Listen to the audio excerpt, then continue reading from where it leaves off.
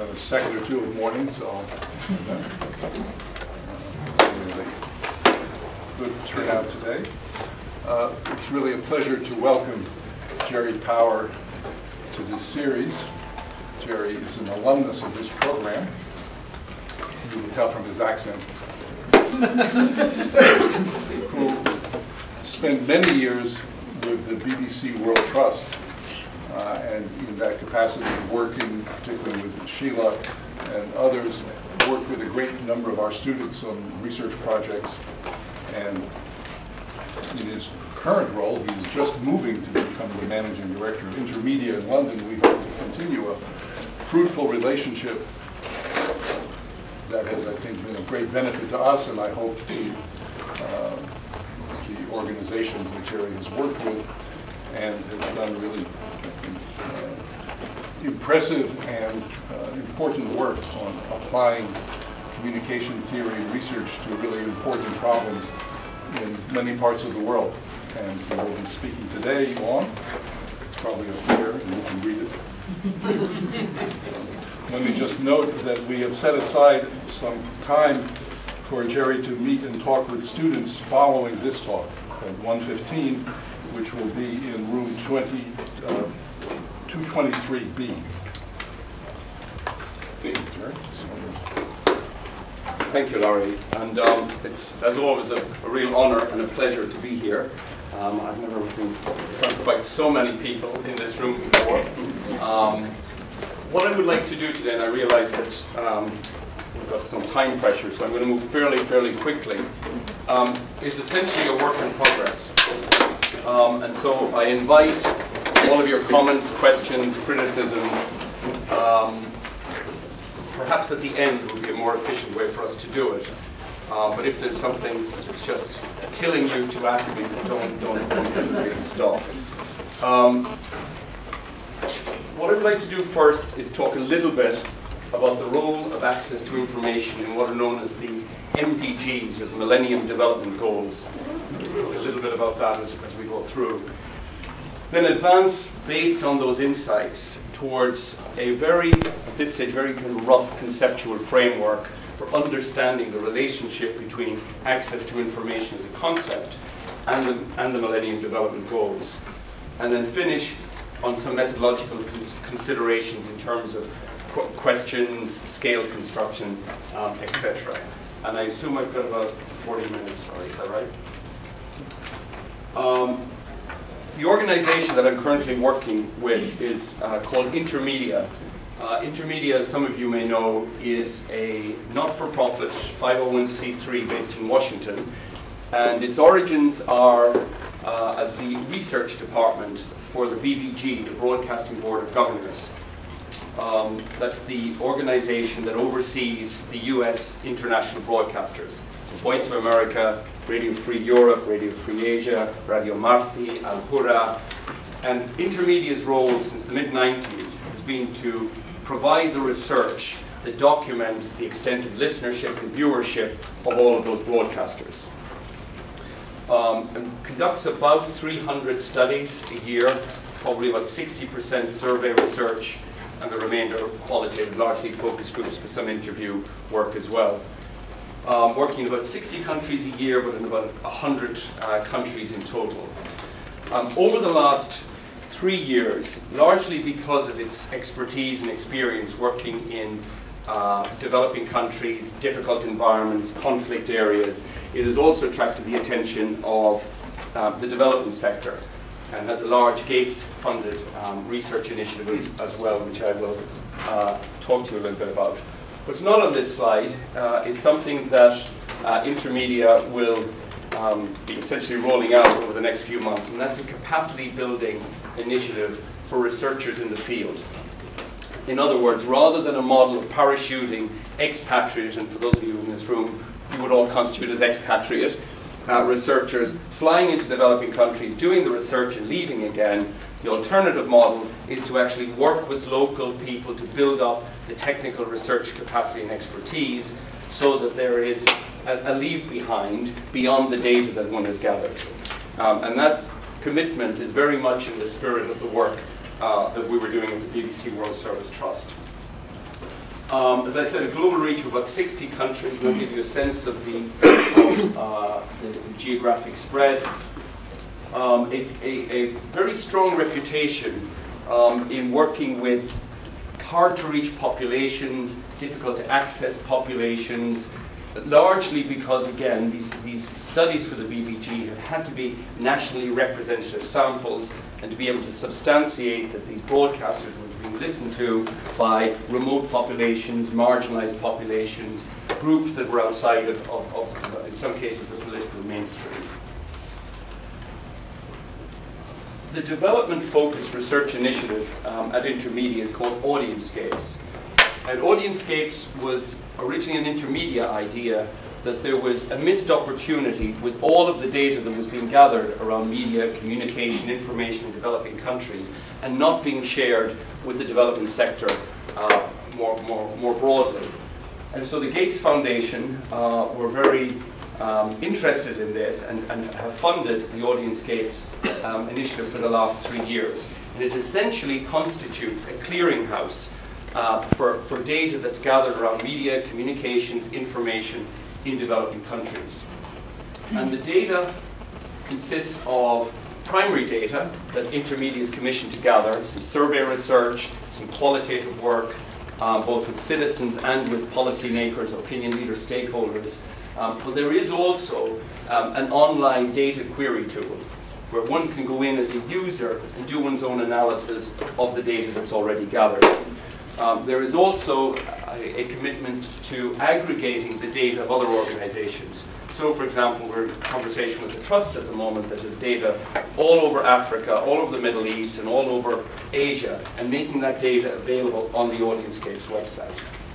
So I would encourage those of you who have an interest in this area to check out the AudienceScapes research. I should also mention, and this is relevant to our conversation today, is that Intermedia will also be rolling out over the next few months a series of research offerings that are, in this initial rollout, a set of essentially research solutions to what have been identified as common development problems. The Access to Information MDG tracker, which we'll be talking about today.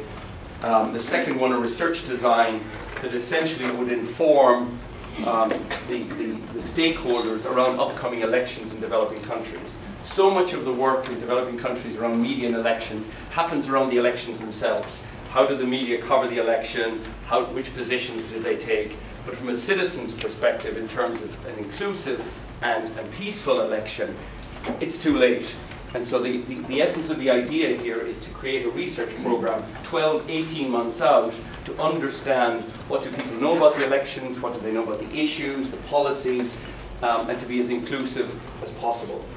It's an influence audit which is partly designed to work with some of the public diplomacy sector, both in the US and in Europe, to understand, it's probably the most methodologically complex of these offerings from a qualitative and quantitative perspective, ways of understanding forces that influence people's decision making in particular socio-cultural contexts.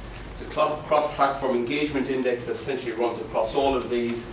A disaster preparedness and response information toolkit, which is essentially understanding not only the media infrastructure, but the information dissemination patterns in disaster-prone areas, so that humanitarian response agencies have the benefit of that insight prior to the disasters occurring. And then the final one is what we're calling a sports event research planner. Across 17 of the UN agencies, they have a sports agenda. It's one of their strategic priorities, to use sports as a way of advancing development objectives. But typically that happens at an interpersonal or group level, rather than at a mass level. And so this is an attempt to understand the potential to leverage the media coverage of sports events to advance development objectives around soccer, around cricket, around football, because that, again, is a hugely understudied area. Very briefly, and I'm not going to take as much time as I did in the last week with this exercise, but I want you to take a moment to reflect on these 4 questions. The first question is thinking about a typical day. list 3 pieces of information that help you make the decisions that are important to you on a daily basis. A typical day. You get up in the morning, what are the 3 things that you think I need to know to get through the day? Right? And think about, where does that information come from? The third question is thinking about your life more generally. What are the 3 pieces of information that help you make decisions that are important to your life in general? And where does that information come from? You can write it down if you're so inclined, but I don't want to take a lot of time in doing this.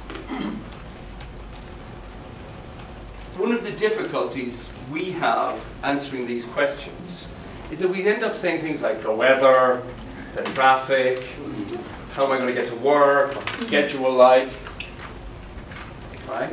Largely because there's a lot of certainty around us. We're kind of sure there will be a building there when we get to USC in the morning. We're assuming, earthquakes aside, that there will be a freeway. A lot of what we have to do is predictable. There's not a lot of ambiguity. The things we have to be concerned about are rather limited. That's not true for a lot of people in the countries that we're working in. When they wake up in the morning, they've got to figure out, how am I going to eat today? Could I be killed today? Could my child be killed today? Will my child survive the day? They're a little bit more serious. Right? The things they need to do to get through that day, and the things they need to get through their lives, are slightly different from the concerns that we have. So this notion of information and the value of information, even on a very basic level, takes on a completely different connotation in contexts that are different from ours. 2 photographs on the left are of a small town in rural Cambodia called Kampong Cham. And back in 2003, as part of a formative research project, I was there with some of the research team in Kampong Cham and Battambang and Kampong Pot and all these remote parts of Cambodia to try and understand what young people, and young we were defining as 15 to 24, knew about HIV and AIDS. We wanted to use that research to inform a baseline study and a much larger media intervention. And I was shocked. Every focus group we observed, males, females, in all of these locations, could list off every method of transmission and every method of prevention of HIV. And I said to the BBC, well, let's just pack up and go home, because others have clearly done their work very, very well.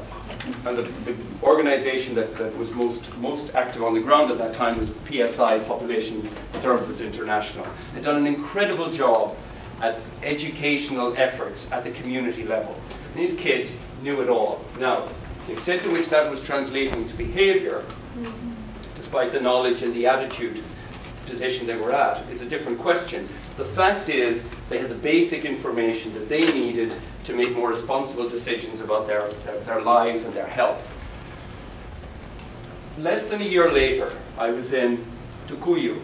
Tukuyu, similar size conurbation on the borders, about 11 miles outside Dar es Salaam, on the borders of Tanzania and Zambia. Similar objective, trying to understand what young people knew about HIV and AIDS. And it happened, the way the sample was designed, it happened to be all female groups in Tukuyu. And it was heartbreaking in 2005 to hear these women not know anything about HIV. They'd heard of it, the name was not unfamiliar to them, but what it was, or modes of transmission, or modes of prevention, completely anathema to them. They'd never heard of this before. And I was shocked. I mean, like, just the juxtaposition of the two experiences in a short period of time really spoke to the difference when people have some basic information to help them make important decisions about their lives. And the issue in Tukuyu, as in Kampong Cham, is there's a very active media system in Tukuyu. There's local radio stations, there's an FM station, there's state television. Sorry, Sheila, I stopped that into the screen. So it isn't as if there wasn't access to media or ICTs. Sorry, I promise not to do it again. postponed it for longer than Yeah, Yeah, longer than, sorry. I can't, I have no control in my right hand, but. How about an hour? 4 hours. Very good, Gerry. Let you know you are. So it wasn't the case in Kikuyu that there wasn't a media system. But what this experience suggested to me was access to media is not an access to information. And access to information does not guarantee access to quality information. And those distinctions, if we're going to use information as a vehicle, or media as a platform to deliver information as a vehicle to reach the Millennium Development Goals, those grandiose goals, then we need to understand the subtlety and nuance of all of those items. Okay? That, the technology and the infrastructure in and of itself is not sufficient.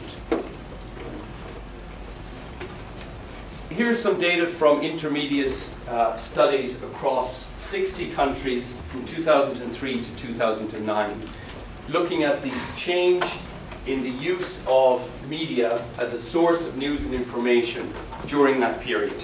The orange represents the increases, the darker orange, larger increases. The green, decreases or larger decreases, and the white is no change. Now, I don't want to spend a lot of time on this, but I want to draw your attention to two things. First of all, a huge increase in what's labeled here as SMS, but it's essentially mobile, across all of the regions, more or less.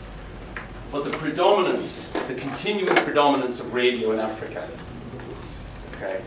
So again, it's just the bigger picture in terms of trends is, yes, there's a huge increase in mobile, and in some regions there's an increase in television.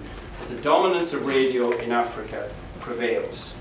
Okay, so to think about these media as separate channels is not necessarily the most strategic way to do that.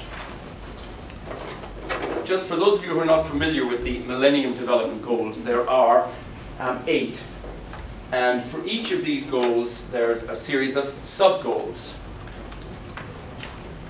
And this reference on top is to a piece that was published in The Lancet just last week by Jeff Wagg, who's the director of the London International Development Centre, which is a consortium of the Bloomsbury colleges. And it's essentially an attempt to approach development from an interdisciplinary perspective.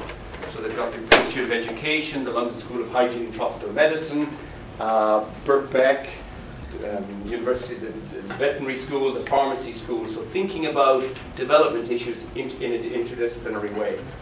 The WAG article is essentially a review of the progress on the goals, because this week in New York, the UN is reviewing. There's an MDG summit, and they're essentially reviewing the progress on the goals. In most cases, the goals have not been met, and they're not likely to be met. And there's been some progress in some areas, but very little. From our perspective, I thought it was remarkable that only one of the sub-goals spoke to the importance of information, and that is 6.3, around a target that 15 to 24-year-olds would have knowledge around HIV and AIDS. That's not the case for the maternal and child health statistics, around which 8 million kids die every year from diarrhea, acute respiratory infection, and malaria. All very, very preventable, somewhat based on information and then certain services. In lots of cases, the services are available, but the information is not. Here's the data, and I should qualify a lot of the data I'm presenting. It's kind of a retrospective analysis. These studies from AudienceScapes were not designed to answer the kinds of questions that we're now asking of them. So that you'll see there in some cases it's a bit of a mix and match. But here are the data from Kenya, Ghana, and Zambia on that people have received information on these topics in the last 12 months. And you'll see 1 in 4 people in those 3 countries have not received any information on maternal and infant health. So the diarrhea, the acute respiratory infection, malaria.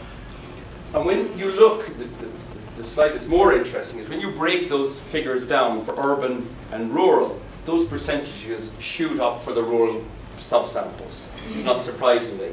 But what's significant about that is that in most of these countries, and certainly in these 3 countries, the vast majority of people live in rural areas. 60, 70, 80% of the population. So the absolute numbers of these higher percentages is even more significant. What we did not have was the corresponding data on people's acting on this information. Okay?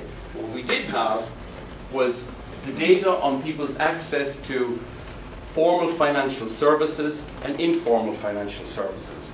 And here's what that looks like. This was a pretty neatly built slide, but it obviously didn't build here.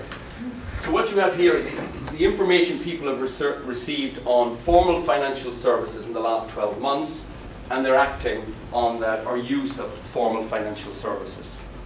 Some of you may know that there is a huge initiative, particularly across Africa, to use mobile platforms for financial services. So that there's a way of working around the banks, and actually some of the data from Kenya suggests that 40% have used their mobile phones to either send or receive money in the last 12 months. So bypassing a lot of the formal financial institutions.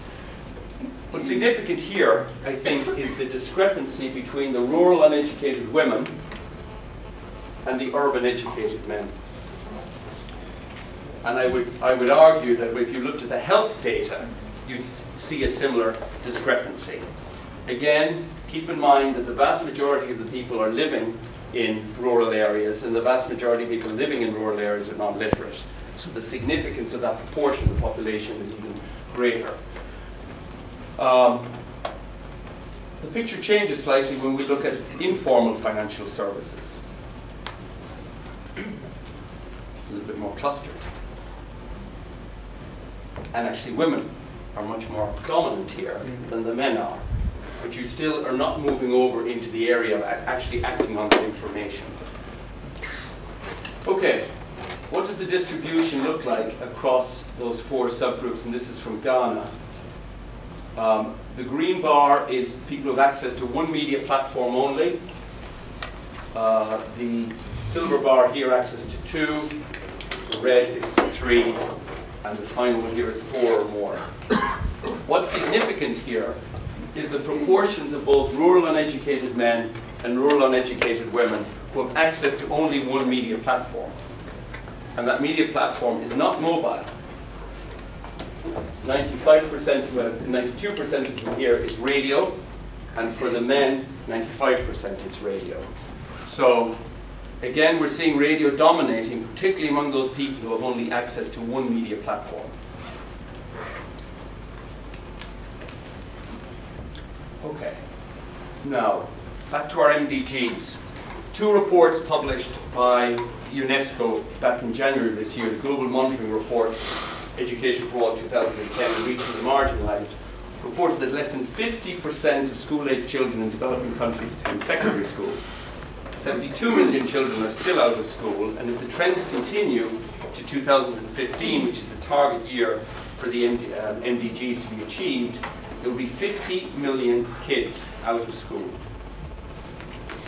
I think that's a shocking statistic, and under the current circumstances and conditions, unlikely to be achieved if we think about education in a traditional way. If we think about the objective being putting kids in classrooms, or traditional classrooms with a teacher, it's rather problematic. At the same time, you've got this other trend in the other direction. And these statistics are mostly from the ITU from 2009, where the adoption of mobile has been phenomenal. Again, largely in these bottom billion countries, where the educational statistics are going down and the mobile statistics are going up in the opposite direction. So what happens when you look at the mobile statistics? Well, first of all, no surprise to those of you who are familiar with the mobile patterns in Africa, 91% of those in Kenya have used a mobile in the last year, and 88% in Ghana. What I think is shocking is that 36% of those have been using their mobile to listen to the radio. Right? And 30% here listening to the radio, and those numbers are going up. They're actually slightly skewed differently than I would have expected for the urban-rural. But nevertheless, speaking to, again, I think, the importance of not separating mobile from radio, but actually thinking more in terms of convergence. Okay. A few quick slides. What are the challenges in the sector in terms of relating interventions, actions in media development and these development outcomes? First of all, there's huge doubt in the sector. There's huge doubt in the donor community and a lot of the players and stakeholders that media has any effect. There's a lot of inconsistency in what people's expectations are of the media in the development context. Some people are looking for very different things than others.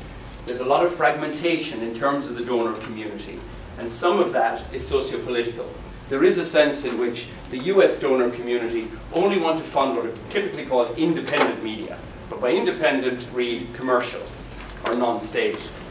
Whereas the European donors are much more committed to helping state media along. So there's a real disconnect there in terms of the approach. There's a huge lack of expertise in terms of research. So even if the intervention has been successful, the research is not robust or rigorous enough to capture it.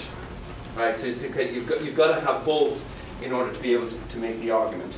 Layered across this are all these technological changes. It was complex as it was, but now you've layered this new platform in terms of mobile across traditional media, making the situation much more difficult.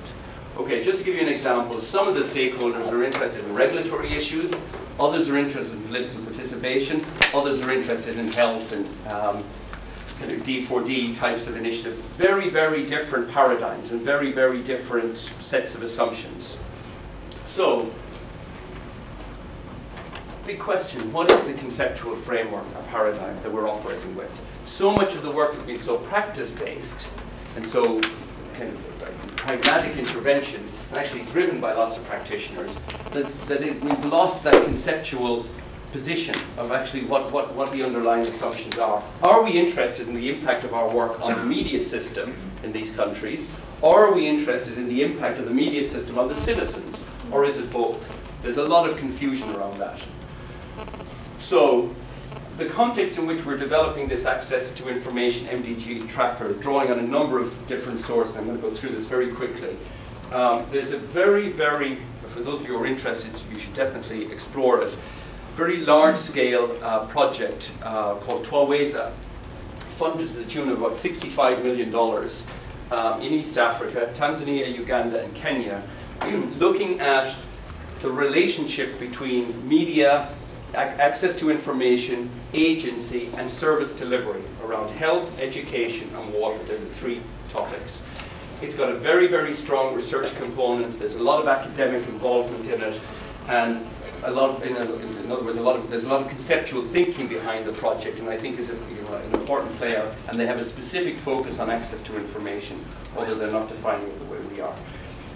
The Metamorphosis work, Sandra's work, is also very relevant here, particularly in terms of taking that kind of communication ecology approach, not thinking about media per se, but thinking about information resources more generally. Belamodi's paper at ICA this year spoke to the importance of refocusing on state media in developing countries, largely because that's all most people have. When we looked at that 40 and 35% of rural uneducated people, they're not listening they're not using the internet, they're not listening to commercial radio, they're not watching television, they're listening to state radio. In terms of the media landscape work, the African Media Development Initiative work, the AudienceScapes work, and really interestingly, Joy et al.'s piece in the journal last year has gotten a lot of resonance in the sector because it's documenting the relationship between exposure to content, knowledge and attitude change, but the significance of self-efficacy and interpersonal communication or word of mouth in bringing about behavior change. And it's that sophisticated, complex analysis that gives a lot of kind of credence to the importance of bringing those two together, the word of mouth and the mass media. Okay, so what are we talking about here? We're talking about the basic relationship is between some media development activities, what we're referring to at Intermedia now as ICM, it's Information Communication Media Resources rather than media, and a whole range of kind of traditional activities, but some less traditional, in terms of understanding how to work with media in developing countries in a way that will have an impact on a range of development indicators. And we're arguing that one of the catalyst for this is understanding in much more detail this access to information. And what we're arguing is that it's multidimensional across access to the platform, exposure to the content, an evaluation or an engagement with the content, the nature of the content itself, and ideally the self-reported response. Right? That's slightly problematic, and we'll get to that in a second.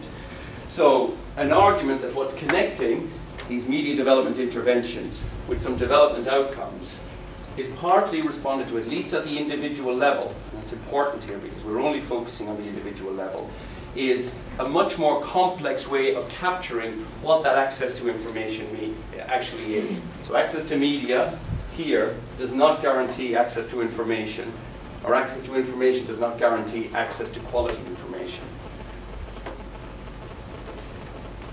So there's our definition. It's a composite measure of all of those 5 indicators in terms of people's relationship with those information, communication, media resources. Access. Access in developing countries has to kind of incorporate a number of different measures. Ownership versus access. Because often, certain people in the household will own and control access to the media platform. So yes, there's a radio in my house, but I never get to hear it. Or there's a mobile in our house, but I never get to use it. Whether it's used in a personal space or accessed in a personal space versus a public space is hugely important.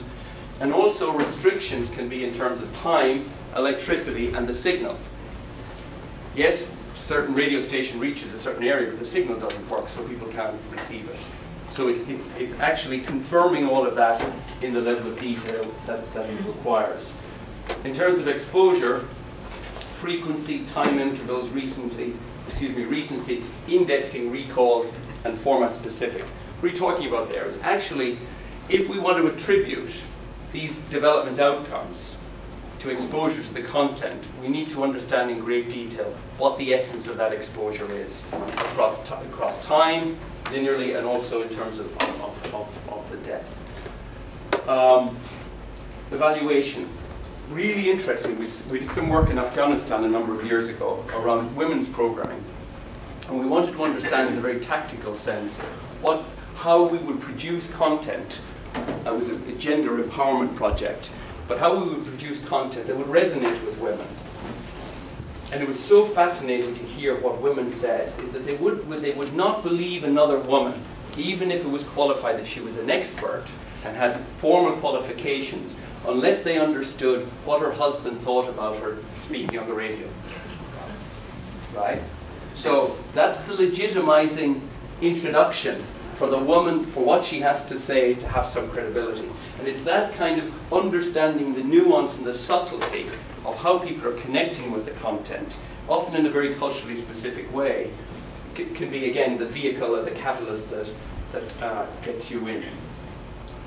Very common, and you will, those of you who are familiar with the media development indices, Transparency Corruption Index, the IREX Index, the MSI, the Afro Media Barometer, is this generic reference to media. The media this, the media that, the media. It's not subtle enough to capture how there's such a variation across those different media platforms and those formats.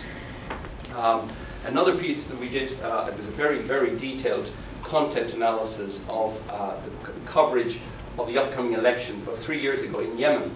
We did a very detailed content analysis across state radio, television, and print, state-owned newspapers, and also on websites.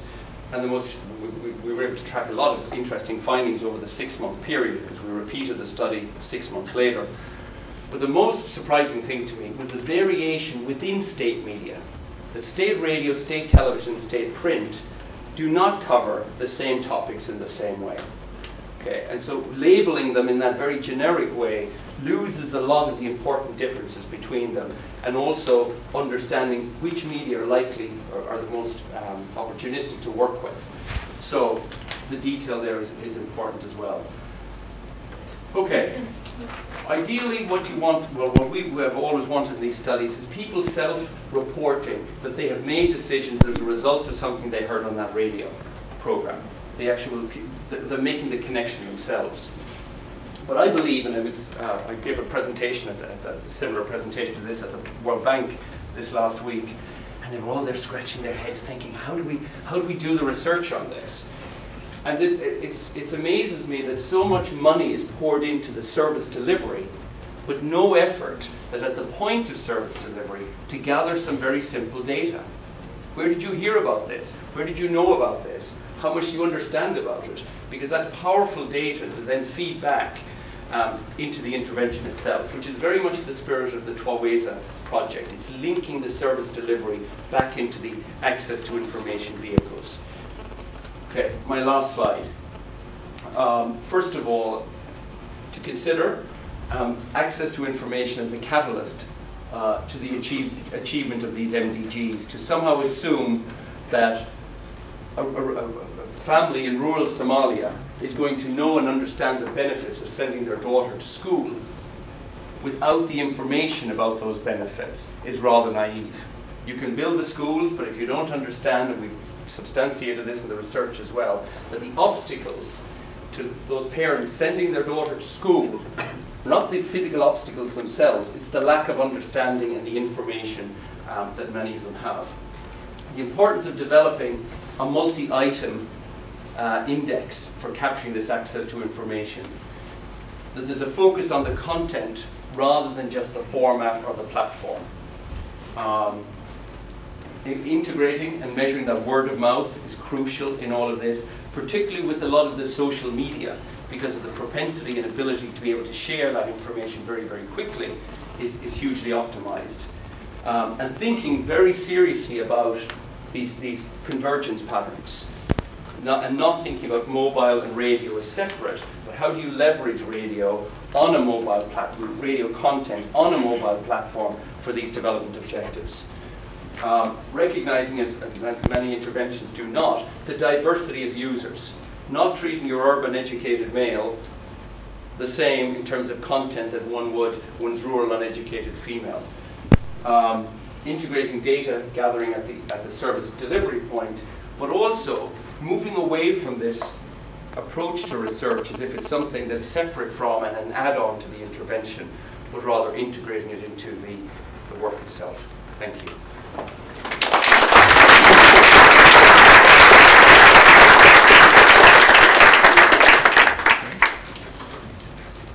In the back there. Thank you very much for the presentation. It's obviously a very important topic that also many here are working on. Now, just a specific question on the general framework that you presented, and that is, equipment is not equal to access to information. Access to information does not tell us anything about the content. Now, not considering this last one, because quality of content is very difficult to evaluate, just considering the first one, statistics that you showed with radio and mobile phones basically tell us that mobile phones are becoming more and more universal, and so the divide of access to information is being closed. That's what many argue. However, now if you look on just on this first step, if you look on the information transmitted, mobile phone transmits like 50 kilobits per second, right? 13 or 20, 25 for voice and 25 for SMS. A radio transmits like 700 kilobits per second, and the rich people of this world, information rich, in Korea and Japan, everyone has like 100,000 kilobits per second available already. So this divide that is between mobile phones and fiber optics, 50 to 100,000, is the biggest divide we've ever seen in history. The income divide is what? 1 to 50,000 per year. Here we have 50 to 100,000 per second. So it's actually this divide, which is newly increasing now, is much wider than every divide we have ever seen. So my question is basically, we're seeing these statistics, isn't the tale a little bit, let's say that, well, now everybody has mobile phones. The question is kind of like now they have the equal access to information. Isn't it a little bit deceptive? If you took that from what I said, that certainly wasn't intended. The spirit of presenting the data was to acknowledge the fact that mobile is prevalent in a lot of countries, even at a very, very basic level, but not to separate that from the access that people have to other media and to think about the way in which they would work together. And I agree with you in terms of the divide, particularly in terms of socioeconomic differences, which is why you see some of that reflected with the urban versus rural data.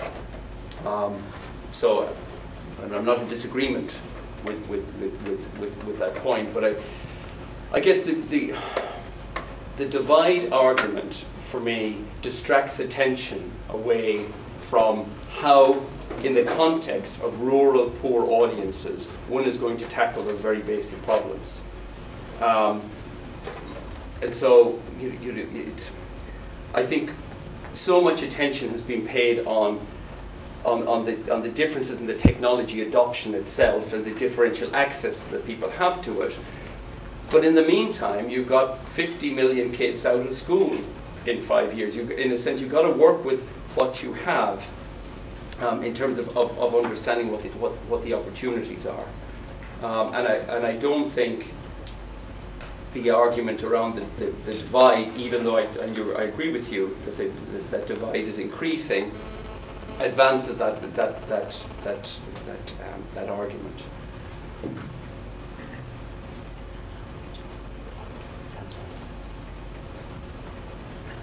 A lot of the information access framing is around supply, and I'm just curious about your perspective about how this connects a little to demand. So in the sense that communities were asked, what are your information needs? And instead of the funding agencies kind of pushing, we think you need to know this about health. We think you need to know this about education. Yeah. Communities where you would go into these communities and ask, what information do you need to make the decisions that you care about? Yeah. Is this something you look at when you're trying to assess, are they getting the information they desire? It's a very good question. And it kind of tying this back to the idea of kind of parachuting people in versus Yeah. letting communities prioritize where they want to come from. Yeah, the closest example I can respond to on that one, Ben, is a piece of work we did at the Trust very recently. It was on a governance project, Sierra Leone, Angola, and Tanzania. We felt very strongly that we really don't understand what the governance issues are in these communities, and for us to come in with our baseline study and our scales isn't going to quite resonate with people. And so the way we approached it was, within the qualitative formative work, was asking people to take photographs. Wasn't quite framed in this language, but the essence of it was examples of manifestations of bad governance. So we got 3,000 photographs of food prices, potholes, people, 2 people in a hospital bed, pollution, all sorts of school classrooms with the buildings falling down. Lots of really rich data that then helped us understand what people cared of. Lots of 4-wheel drives with wealthy NGO people driving around in them. Lots of issues that really were at the heart of what people were concerned about. And that was very useful then in framing the questions in the quant. And so that's as close as we've gotten to I think, what the spirit of what you're saying. Thanks. Francois. I was intrigued by your comment about the importance of different media working together to pass on a message. And the example you gave was listening to radio on a cell phone. I'm wondering what else you've run into and how do you study this? Well, the other work that I was familiar with, again, just before leaving the Trust, which is all very recent, so sorry if I'm not drawing on more examples, was using the mobile platforms to download English language lessons that were prompted by a television drama. And so there was a cost to downloading the English language lessons that were associated with the drama, but the cost was at an incredibly low price point that was made possible by a very unique collaboration between all of the mobile network providers in Bangladesh in order to make this happen. So the cost of the download was less than the price of a cup of tea. It was just minimal.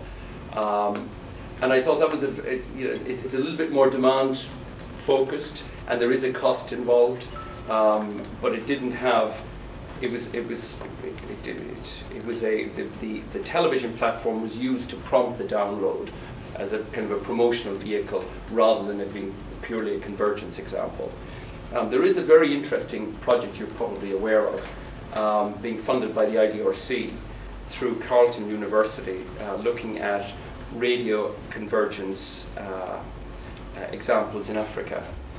They've got about 18 funded projects that are all being led by African researchers.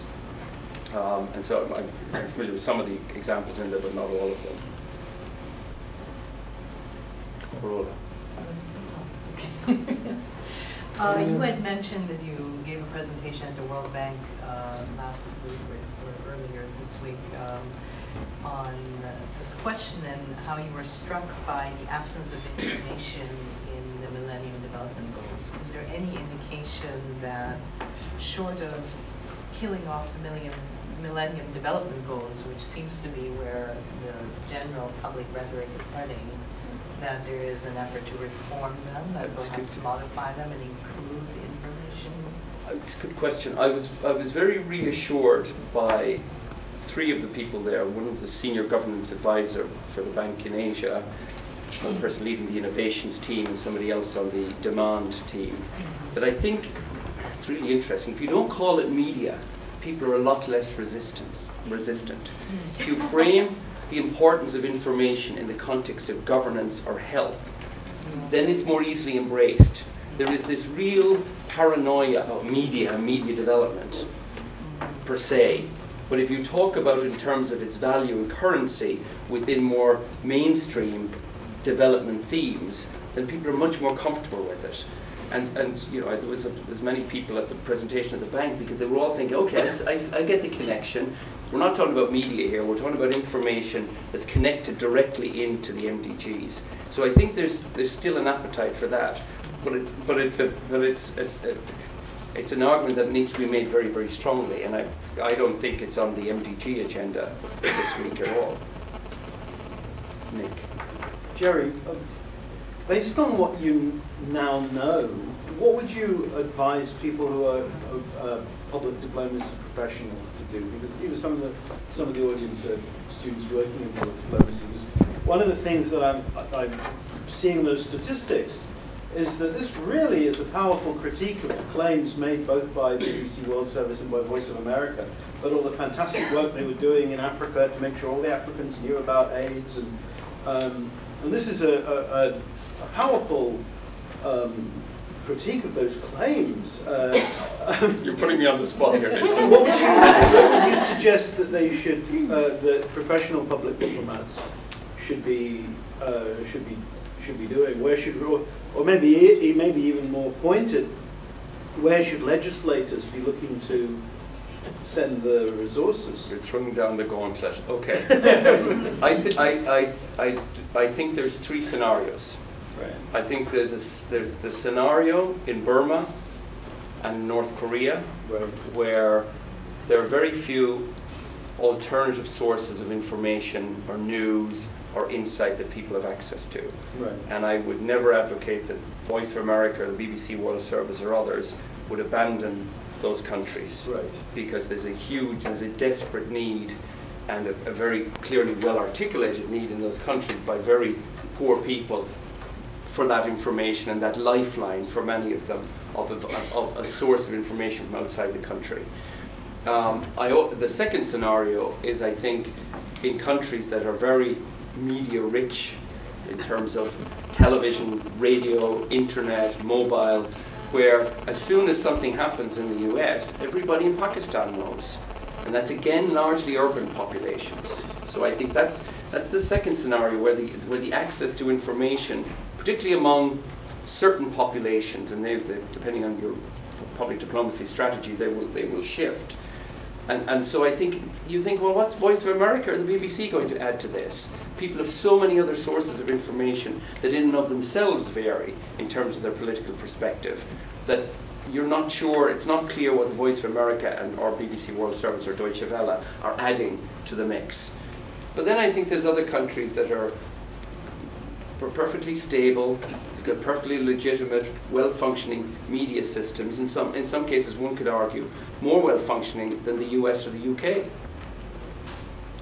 And so, why are we there? Why are we spending US taxpayers' money or British taxpayers' money on these broadcasters in countries where they're not serving that old kind of post-colonial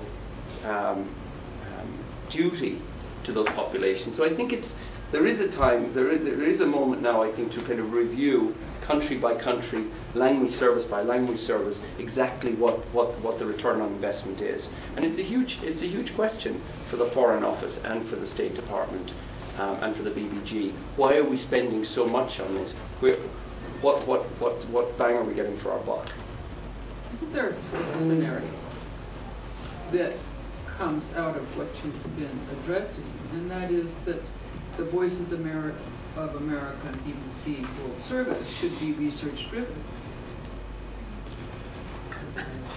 Okay, yeah, well, yes, Sandra. That they would say they are. They would say that the huge amount of money they're pouring into it, because they've always only been interested in reach, right? That's the currency at the Foreign Office and with the State Department. How many people are listening? But I think they're recognizing now, this is my last point, about integrating the research into the work itself. Formidably, why are you doing this in the first place? How well are you doing it? And are there measures, important measures beyond reach figures that you need to be interested in? And segment, realizing that, again, the point about rural uneducated women and urban rural men, they're very different. And the context for information for them is very, very different. But it has appeared to me to be very much a one-size-fits-all. You're a Hausa woman in northern Nigeria, and you're treated the same as a Christian man living in Lagos. That it will all resonate with you in the same way, and in that way it is very kind of cookie cutter. But that customized strategy also holds for Los Angeles. Yes. It does. Gerry, may I ask a question? Laura. Thank you. Thanks, because I'm hiding back here. I was wondering to what extent, if any, you're considering metrics that look at media and information production by the consumers, sort of conceptualizing them as prosumers, and whether and how that might impact their ownership of the information they're able now to access and play a role in behavior change and attainment of these Millennium Development Goals? That's a very good question. Not as I presented it here, but it was very interesting. There is a group at the World Bank, the InfoDev group, which you may be familiar with, and they're very committed to working with the communities that they're trying to serve in developing the content that they put out on various platforms.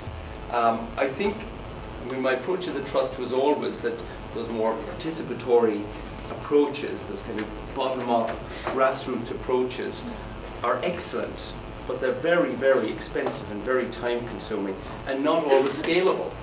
Because what works with one community in rural Angola will not work with another community, and so it's a resource budgeting judgment rather than a kind of an approach to the work itself.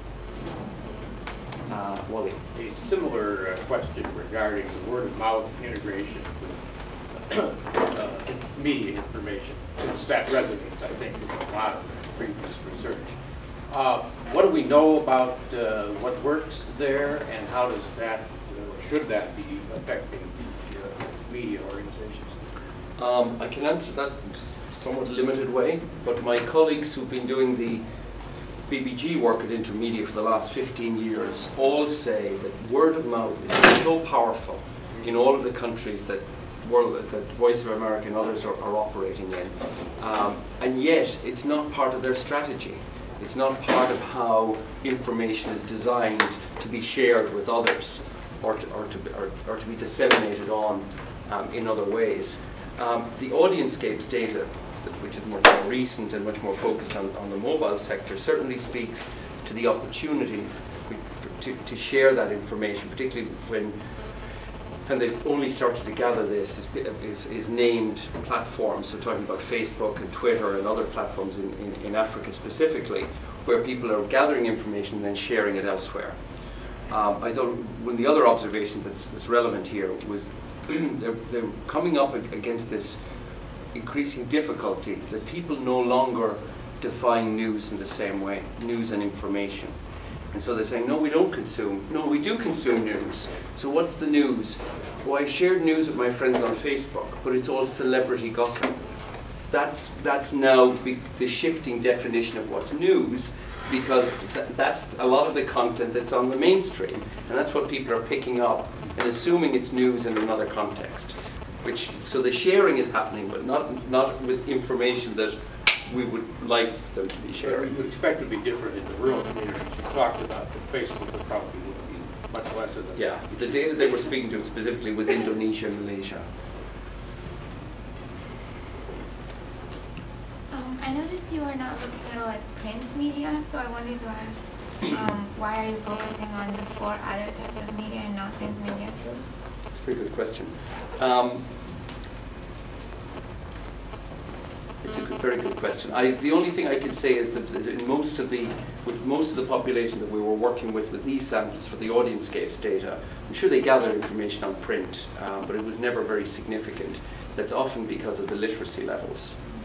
And print is never assumed outside of urban centres to be a meaningful vehicle, particularly in Africa, which is where I'm much more familiar with. But it's probably worth revisiting. But I have neglected it. There's no doubt about that. Actually, at the same time, we're told that some of these parts of the world are the places where print is increasing.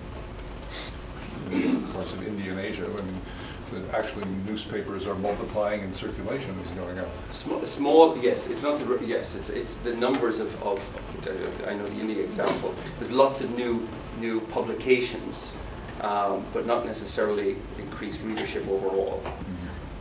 But not in Africa. I haven't seen. Yeah. In terms of user-generated content, which is really you're talking about Facebook, and you talk about involving the users in the information. And at the extreme, you have user-generated content where people produce this stuff on their own.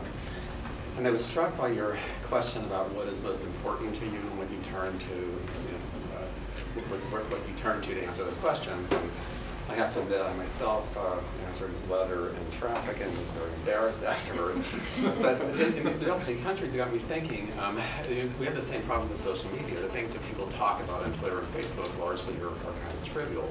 Do you have any sense that in these countries you're looking at, people want to talk about things that are really more important? That the fundamental nature of user-generated content would be different in some way? Again, one specific example that I'm familiar with was some work we were doing in Iran, where we were specifically focusing on the Persian blogosphere and the likelihood that people would talk about certain topics online that they wouldn't talk about in person. But that was largely because a lot of people inside Iran who were blogging with people at the Persian diaspora. And so it shifted the frames of reference, but often, interestingly, were not about politics with a big P, but politics with a small p. So skirting around the issues around freedom of expression and the status of minority groups, rather than about the president and the elections specifically. So yes, I think there's some evidence of it there, and again, I'm not as familiar with that specific question in the context of Africa. I have also a question about the user-generated media, and I don't know whether, I suspect the data you're gathering will inform this question of whether people are concerned about surveillance. Because one of the things about this new possibility of sort of horizontal communication is that it is also open to a kind of surveillance that isn't necessarily the case in conversation. Yeah. And in many of the cases you're interested in probably going on. Yeah, and the only thing I could say to that is, in speaking with a lot of new media research groups in the UK, there is this shift to a methodology which they refer to as listening, just observing. And that gets a little dangerous in terms of, do people know you're listening? And do people understand, even though it's a public forum, that what you've said may be used in other ways? So I think it's problematic, and I'm not comfortable with the listening approach per se. So I think it's uncharted territory, but could potentially be very dangerous. Because it plays against the political openness, particularly in countries where that data is gathered very, very, very strategically.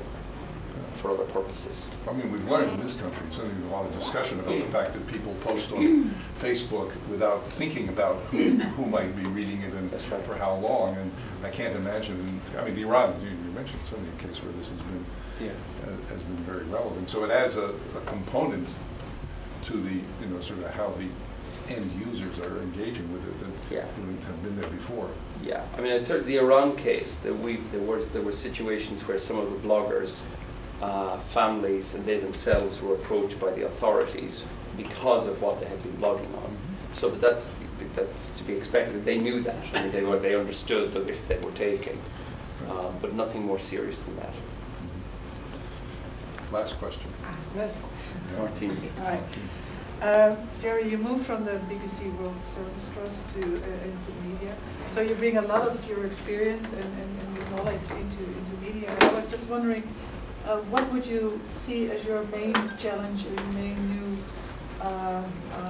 let's say, focus in your new position to contribute to the new organization or to Intermedia? I mean, what ticks your heart? Thank you for the question. I think decentralization. I don't think Intermedia wants a bigger office in Washington or a bigger office in London. I think what we want is an Intermedia in East Africa and an Intermedia in West Africa and an Intermedia in India, so that these data are being gathered. There's an AudienceScapes, a local AudienceScapes, where people are gathering the data themselves for dissemination themselves. And initially, that's likely to happen with a lot of technical input from Washington and from London, but eventually scaling that off. That to me would be, I would feel I had the job done there.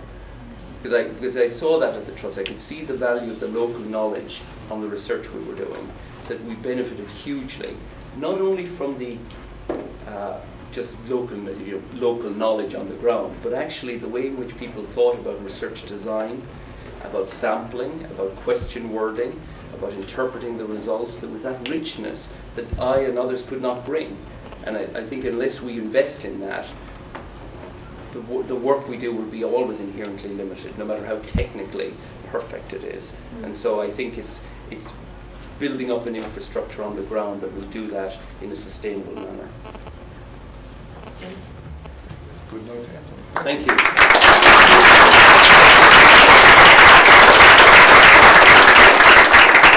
Next week's speaker, just so you can mark, is a joint event with the Public Diplomacy Program. And the speaker will be Ronald DeBear from the Monk Center for International Studies at the University of Toronto, speaking on the hidden geopolitics of cyberspace.